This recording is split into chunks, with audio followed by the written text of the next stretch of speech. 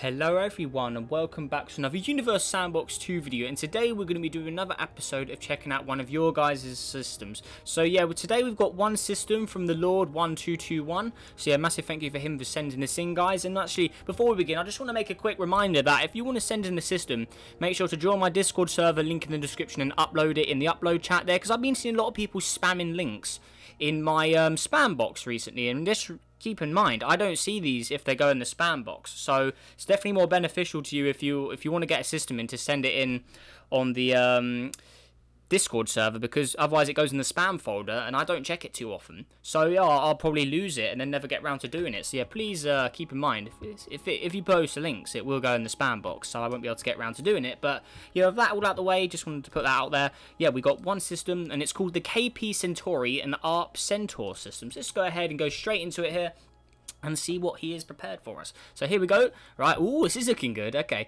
KP Centauri. This is a mysterious system, one habitable planet and 12 other planets with 5+ moons for every planet except KP Centauri A. KP Centauri has 197 objects. ARP Centaur, this system has 6 planets, 5+ moons for each planet except F. Okay, so we've got a lot of moons, planets in here, and yeah, over 200 simulated objects. Right, so we'll go to the main star here.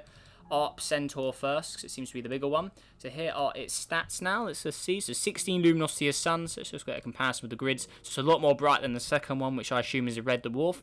So yeah, there we go there. Right, moving on to the first planet now. So here is ARP Centaur A. Right, so here we go. We've got a lot of moons. One of the moons has a moon by the looks of it. They are very close together. Wow. They are dangerously close. I mean, they probably collide. I mean, look at these. This just looks like chaos if you click play here. So probably involve a lot of collisions and make a ring system or something. So pretty cool stuff. Yeah, there we go. So this one is a pretty hot object that's 600 degrees as well, with a light blue atmosphere on it right there. It has 0 age, so this simulation's never ever been played. Well, we're definitely going to have to play it and find out what happens with some of these moons, because they seem very dangerously close together there. So then we have planet number B here, or letter B. And this one again, also with a ton of moons, which are just going to create massive crashes and stuff. So definitely going to have to check that out afterwards. So yeah, there are all the moons there. So there we go, right there. There we go. So that's ARP Centaur B. Now moving on to C now. So here it is over here. This one's at 40 degrees. Pretty Earth-like looking world here. Reminds me of my original Pascal object. So there we go. Let's check the stats on this guy. Got a lot of iron. It's got 76 similarity, but the likelihood is a lot of zeros. So I wonder why that is. So 40 degrees. Oh, it's because the surface pressure is so low. Yeah, look at that. It barely has any surface pressure, and humans won't be able to survive in that low of a surface pressure. So, yeah, that's why the life likelihood would be all the way down. So here are some of the moons, though. Very close. I'm pretty sure Rouge Limit would tear these up. But, yeah, look at these. They are definitely going to collide as soon as you click play. I mean, all these moons would be destroyed within a very quick time. They're all quite large as well. So, yeah, there are those. Seems like he must have placed them very quickly in a hurry. But yeah, there are that. Next up, we've got ARP Centaur D over here. Looks like it's a Titan-like object here with a thick atmosphere, as we can see here. It's very, very dark. I'm guessing that's because there's 2 stars doing that. So we'll put it on studio mode. So there we go. Then this one's got some moons, which seem a little more stable. Yeah, a lot smaller. Don't think they'll collide anytime soon. So they're all little asteroids there. So there are those guys. All right, cool. Right, now moving on to Centaur E now. This one looks like a Sedna. Down here, red object here. Oh, no, that's the moon, sorry. Let's go to the actual planet. So here it is. It's a gas giant, as we can see. Brownish orange colour there, spawned in.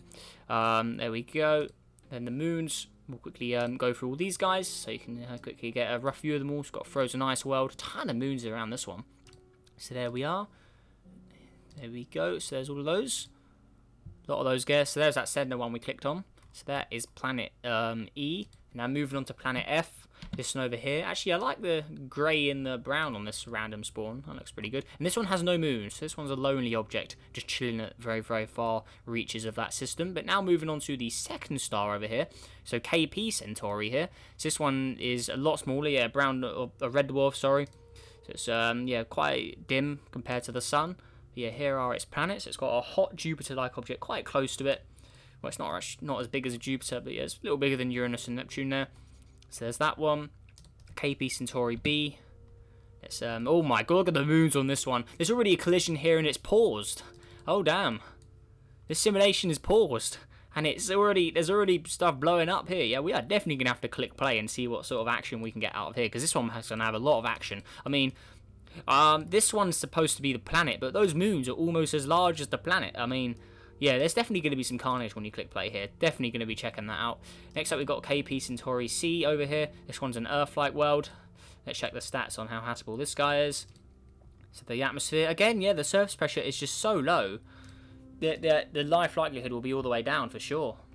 Just because we can't survive in the low surface pressures. So yeah, Earth similarity is 87, but yeah, that surface pressure is not going to be nice to life. But yeah, here we go. So here are the moons. So there we go. A lot of the generic looking sort of objects here. Don't look like they're customized. They're all just spawned in by the looks of it there. Right, next up we got D over here. So this one's a frozen world at minus 50 degrees. Right here, got some very large moons. I mean, yeah, these are going to collide as well. I mean, look how close they'll get. Like, if we move, they'd probably pull each other towards each other. They're so close. They are just ridiculously close. That's crazy. Right, there we go. Right, next up we got Centauri E over here. So this one is a white and grey gas giant there. Looking good. So there we are.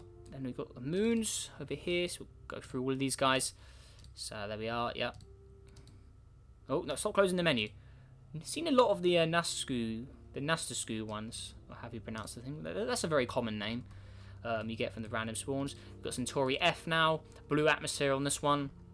Similar to Earth in size. And then again, the moons around this are enormous compared to the size of the planet. And there's so many of them. So there's that one. Then we have Centauri G over here.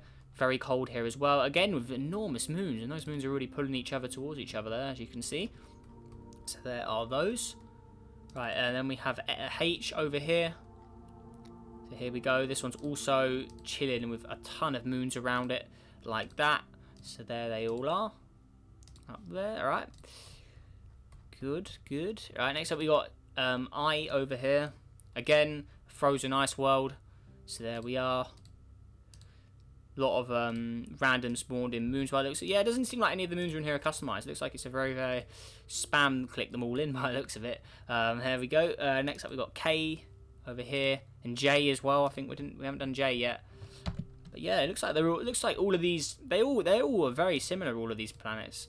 They're all just one planet with a load of random moons spawned in around by the looks of it. That's why all the random moons are very similar sizes, because it looks like he's spawned in a ton of random moons. And they all spawn within certain sizes. But yeah, here we go. Next object. Those two are going to be colliding in straight away. There. But yeah, here are all of these guys. Yeah, there's going to be a ton of collisions in here. I mean, we're going to watch that object count go down like crazy. So there we go. Next up, we've got N over here. Right there. We've also got some more moons around it. Ton of them. That's crazy. Yeah, there's going to be so many collisions. This system is going to change so much once we click play. And then we've got M over here. Right, there we go. So I think that's all of the objects now. So I can't wait to click play. This is going to be really, really good. So where do we go first? I think I want to go around it was one of the moons, or one of the objects closer to the... There was one where the moons were just so close. I want to go to that one. Was it C? I think it was the Earth-like one. Was it? No, it wasn't that one. B. Is it this one? Yeah, this one. Look at this one's already exploding. Right, we're gonna yeah, time's already slowed down. Play. Here we go. Yeah, and the planet is already collided. We've been playing for a few hours. Planet is already smashed into another one. So yeah, look at the object count. Now there's over 1,000 objects. I mean, look at the number go up from all the collisions that are going to happen in here. You can just see every time it goes up a few hundred, there's probably in a collision. But you can see here, these two are probably not going to last very long. They seem very close to each other as well. A lot of these will probably escape their planet as well with all the collisions here. That is so dangerously close, that moon there. So, yeah, there we go. Yeah, that is very, very close indeed. That's all now frozen or melted into water. Looks like it may just survive that moon actually orbiting around there. You can see the object count though is still going up and down with all of the collisions in here. So yeah, there we go. But you can already see, look at all this. The orbits have already changed around every single star, object. All the orbits are looking completely different to the way it was when we opened it. I mean, look what's going on in here. Look at those guys. Very close indeed as well. I mean, those are just having to dance to the death. Yeah, there you go. They just smashed into each other. Oh my god. It's carnage. Look at all this debris flying around as well.